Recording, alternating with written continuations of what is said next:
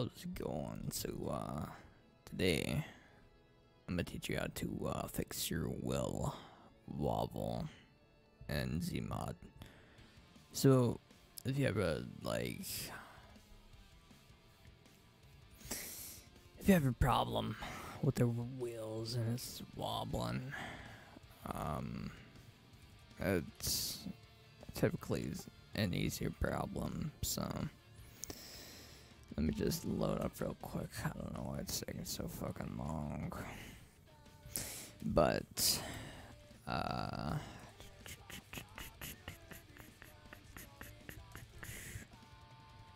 if you typically have a wheel problem like this, well, that's an easy fix most of the time.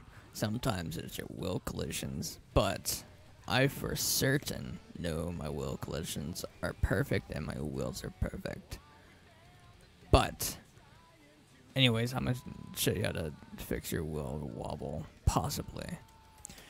So go ahead and quit your game, go into your Z3D, or right, so you're in this, right? And you see my wheels are perfectly fine, right?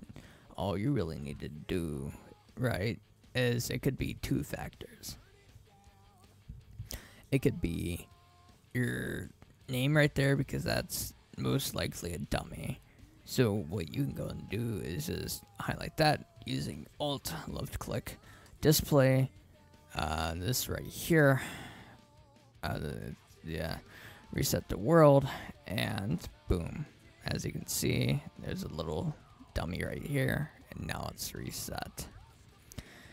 So now the second option you can do is you can go and dismiss your chassis, because your chassis most likely has a dummy. So select that, Alt left click, do the same thing, reset to world, boom, and then you can go ahead and convert back to compound. I'm assuming you already know how to do that, but you can go and export. And why is my fucking shit like, no, hold up. Alright, I'm good. Go and export. But yeah, should be finished. Reset your resource if you're using FiveM or you're on PDFR, it doesn't really matter. I'm just using FiveM, well, because it's quite easy to load into game and you don't have to fucking wait 30 minutes just to load into single player. But this should fix it. If it doesn't, feel free to hit me up in my development Discord, which the link will be in the description below. And then you can just go.